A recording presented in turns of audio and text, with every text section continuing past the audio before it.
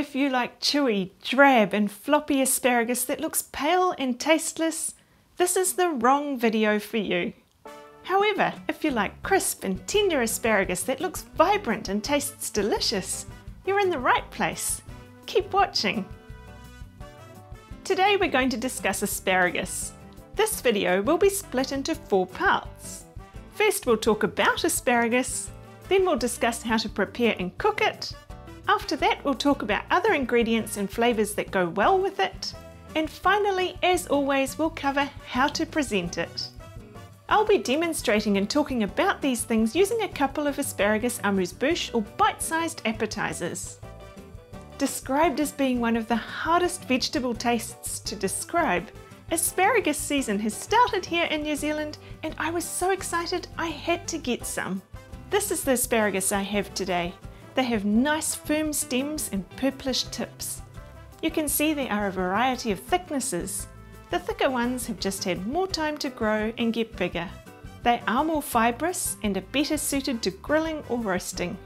These thinner ones are perfect to eat raw. Asparagus grows straight out of the ground, starting with the spear, and the whole thing is edible. However, the bottom end can be a bit woody and bitter. Ideally, we want to trim this bit off, and the best way to do this is to snap off the end where it naturally wants to break. Use this point as a guide for how much to trim off the rest of the bunch. If you ever go to a fine dining restaurant and order a dish with asparagus, sometimes they sharpen the end with a pencil sharpener to get it looking crisp and sharp. I'll talk more about that later on. Now it's time to talk about how to prepare and cook our asparagus. There are lots of different ways to do this. You could eat them raw, fry them, grill them or saute them, but the most common way is to boil them. The biggest mistake I see is when people boil them for too long. They'll end up all mushy and chewy. All you need to do is briefly blanch them. So let's do that now. I've got my boiling water and iced water ready. Once the water is boiling, simply drop the asparagus in and let it blanch for 2 to 3 minutes, depending on how thick your spears are. Then, unless you're eating these straight away, drop them straight into the bowl of iced water. This is called shocking. It immediately stops the cooking process and results in that vibrant green colour and crispness. If you don't do this or boil your spears for too long, they'll end up a dull green with a mushy texture. It will exaggerate with time, so we'll come back to these in a bit, which will be like the time between cooking and eating. Another way you can eat asparagus is as an asparagus roll. I often used to make these for conferences and events. The problem is the spear head is only on one end, so it doesn't look great from both sides. I'll show you how we did it. First, blanch the asparagus to keep it crisp. Then split the spears in half lengthways in preparation for topping and tailing them. Next, we'll prepare the bread by removing the crusts. You don't have to do this, but it does look better. I like to use spreadable cream cheese as my base, although it's not very spreadable today, is it? You could use butter or even hummus if you wanted to keep it vegan.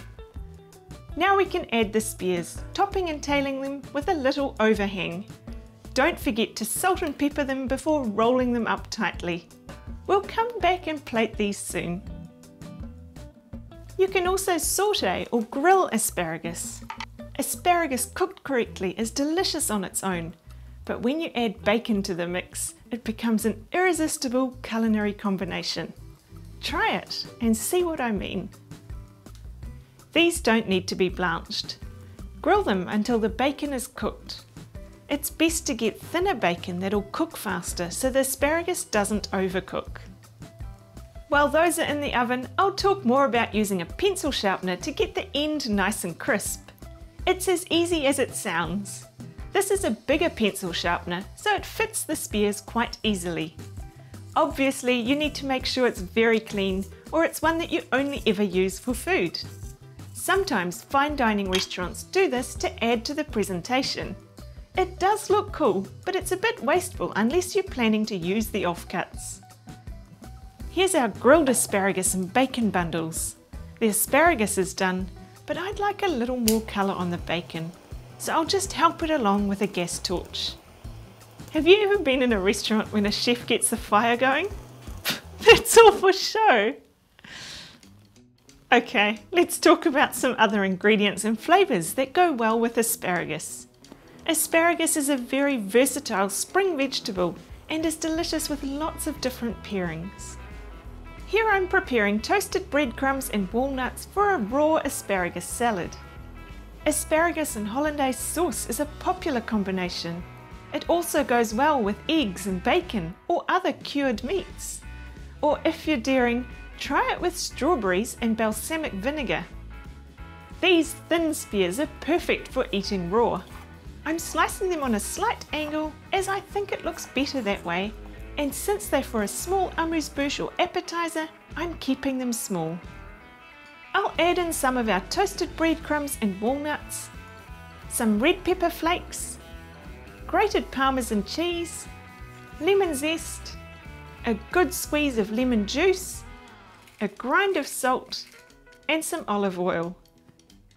This is so simple but so delicious. Such a perfect spring salad. Before we get into talking about presenting asparagus, I'd like to introduce myself in case you're new here. Welcome, I'm Taryn. I like making food fun, delicious and visually appealing. We eat with our eyes first, so food presentation is so important. And it's easier than you think. If that's what you're into, remember to subscribe for lots of tips and ideas. Okay, let's talk about presenting our asparagus amuse bouche or appetizers. We'll start with the asparagus rolls. I'm going to cut these in half to create petite-sized portions. I'm keeping them in their pairs with the bread edges all facing the same way. Now when we've cut the asparagus rolls in half, both ends have some of the spear head. Okay, let's plate our asparagus and bacon bundles.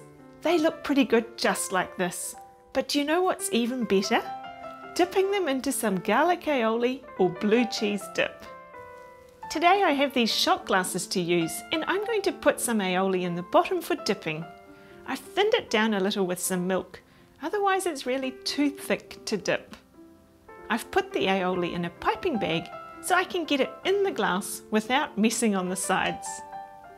Then I can sit the asparagus bundle over the top with a toothpick. I'm sure your guests would love this delicious spring appetizer. What a tasty little treat it would be. Let's plate up the asparagus salad. I'll put some onto these ceramic spoons. I have to be careful to keep it all on the spoons without any bits sticking out too far over the edge. To finish it off, I'm just going to add a little more of our toasted crumbs. Remember, when eating raw asparagus, it's best served immediately after it's prepared. Otherwise it can go limp and soggy. All of these ideas would make great amuse bouche or appetizer ideas. Besides these asparagus rolls, I also used to make sandwich wraps for conferences and events. If you want to see how we made those, check out this video here. And I nearly forgot. Here's the asparagus that we blanched and the asparagus that we boiled. Can you see how with a bit of waiting time, the blanched asparagus looks so much more vibrant and appealing? Happy asparagusing!